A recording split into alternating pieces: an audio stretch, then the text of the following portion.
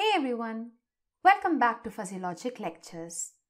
In the last few videos, we covered the three different types of graphical techniques of inferences, and they were the Mamdani method, Sugeno method and the Tsukamoto method. In this lecture, we'll be doing a solved example that constitutes all the three methods. So let's get started.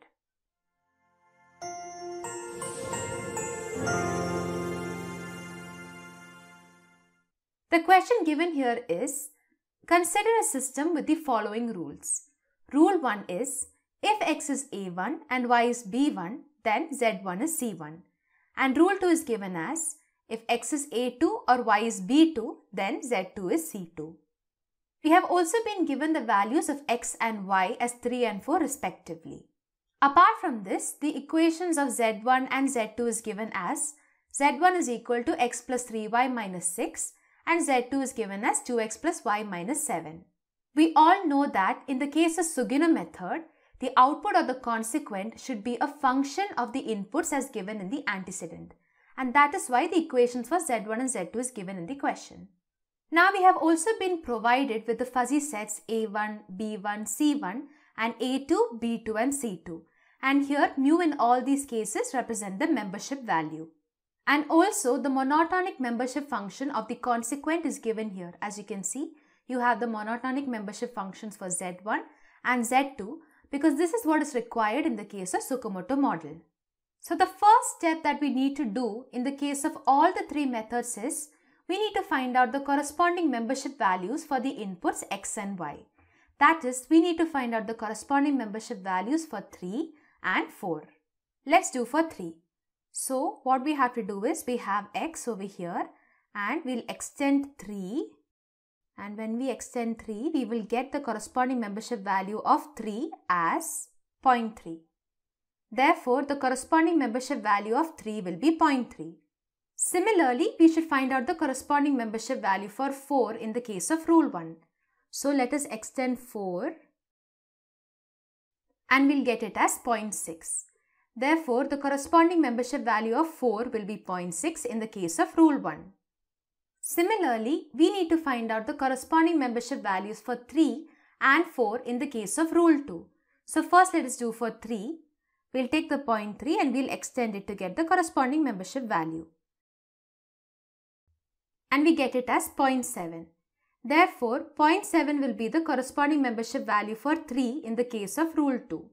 And when we do for 4, we will get it as 0.8.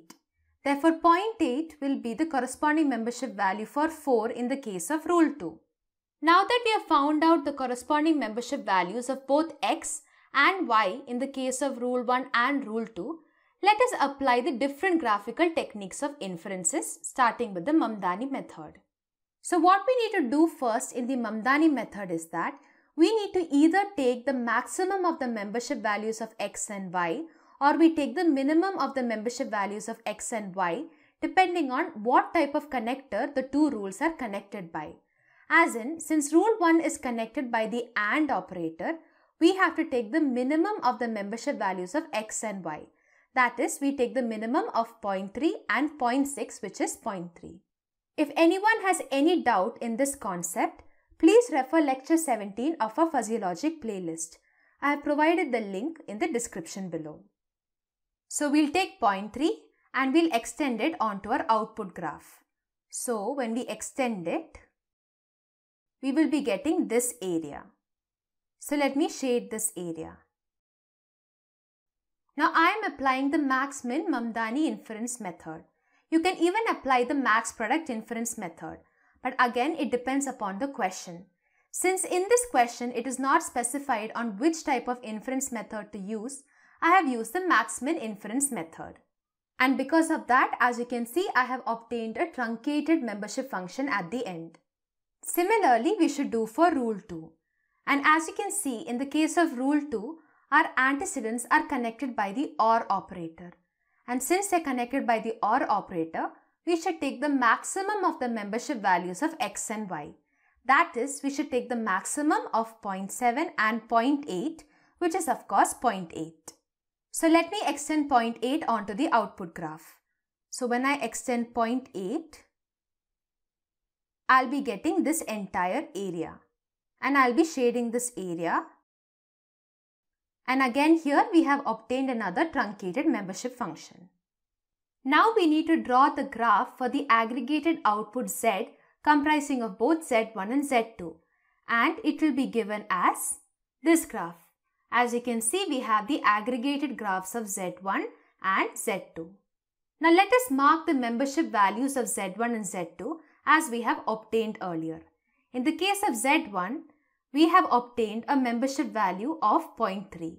Therefore, let us mark 0.3 in case of graph Z1. So we have 0.3 and we will get it as this point. Similarly, for the output graph Z2, we have obtained a corresponding membership value for Z2 as 0.8. So let us mark 0.8 in the aggregated output graph. So we will have 0.8 and that will be from here to here. Now let us shade the entire aggregated output and we will get it as this entire area. Therefore, this entire area becomes our aggregated output graph. Now that we have obtained the aggregated output, we need to find out the defussified value Z star. And to do that, we are going to apply any of the defussification methods. If anyone has any confusion in how to do the defussification methods, please refer lecture 9, 10 and 11 of our Fuzzy Logic playlists. I have provided the link in the description below. Now I'll be applying the weighted average defussification method, and the formula is given as Z star is equal to W1 into Z1 bar plus W2 into Z2 bar divided by W1 plus W2, where W1 and W2 are the membership values of Z1 and Z2 respectively, whereas Z1 bar and Z2 bar are the center of gravity of Z1 and Z2 respectively. So our W1 or the corresponding membership value of Z1 is given as 0.3 and our W2, which is our corresponding membership value for Z2, is given as 0.8. And the center of gravity of Z1, which is Z1 bar, will be equal to 5 in this case, and the center of gravity for Z2, which is Z2 bar, will be equal to 2.5 in this case, as in the center of gravity Z2 bar will be 2.5. So we have Z1 bar which is equal to 5 and Z2 bar which will be equal to 2.5. Now that we have all the values, let us substitute it in this equation to find Z star. So we have Z star which is equal to W1 into Z1 bar, which is 0.3 into 5 plus W2 into Z2 bar, which is 0.8 into 2.5, and this entire thing will be divided by W1 plus W2, which is 0.3 plus 0.8. And this will be equal to 3.181, or we can say that Z star is approximately equal to 3.18, and that becomes our defussified value Z star. So this is how you do in the case of Mamdani method. Next, let's move on to Sugeno method. So when we go back to a question, we can see that we are provided the equations for Z1 and Z2. Because we know that in the case of Sugeno method, we have to take the consequent, which will be a function of the inputs as given in the antecedent. So here Z1 is given as x plus 3y minus 6 and Z2 is given as 2x plus y minus 7. And we need to substitute the value of x and y onto these two equations. Now if anyone has any doubt in how to do Sugeno method, please refer lecture 18 of our Fuzzy Logic playlist. I have also provided the link in the description below. So we have our equations here and we have our inputs. Now let us substitute the inputs into the equation. So we have Z1 which is equal to x plus 3y minus 6, which is 3 plus 3 into 4, 12 minus 6, and this will give us a value of 9. And we have Z2 which is equal to 2x plus y minus 7, which is 2 into 3, which is 6, plus y 4 minus 7, and this will give us a value 3. Therefore, Z1 is 9 and Z2 will be 3. Now when we go back to our graph, we can see that we have already found out the corresponding membership values for 3 and 4 in the case of Rule 1 and Rule 2. As you can see, we have already found it out, which is 0.3 and 0.8 for Z1 and Z2. Therefore, we can directly use it in the case of Sugeno method. As in, we can say that our membership value 1, which is a corresponding membership value of Z1, will be 0.3 and our corresponding membership value for Z2 will be 0.8. And now that we have found out the values of W1, W2, Z1 and Z2, let us apply the weighted average defalsification method in order to find out the defalsified value Z star. So we have Z star, which will be equal to W1 into Z1 plus W2 into Z2, and this entire thing divided by W1 plus W2. So let us substitute the values. We have 0.3 into 9, 0.3 into 9 plus 0.8 into 3, 0.8 into 3, and this entire thing divided by 0.3 plus 0.8. 0.3 plus 0.8. And this will be equal to 4.636, or we can say that the Z star value will be approximately equal to 4.64.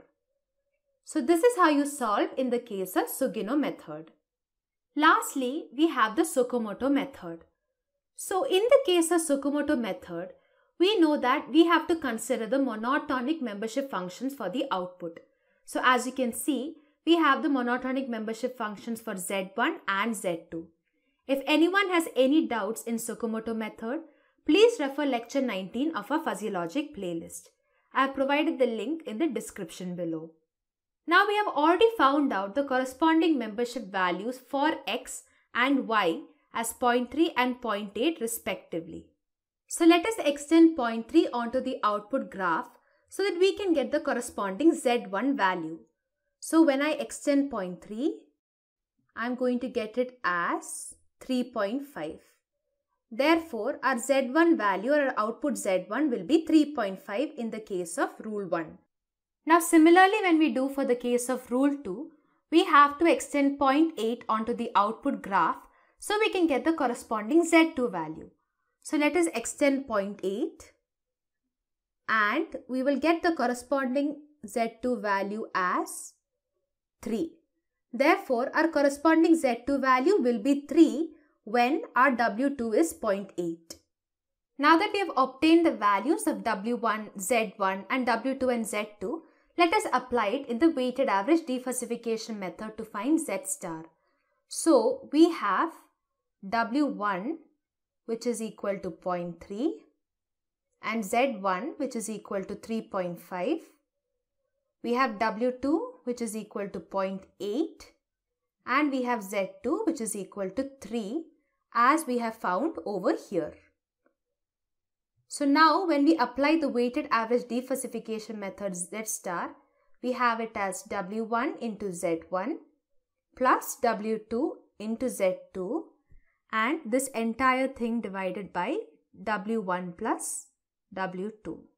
So when we substitute the values, we have 0.3 into 3.5 plus 0.8 into 3 and this thing divided by 0.3 plus 0.8.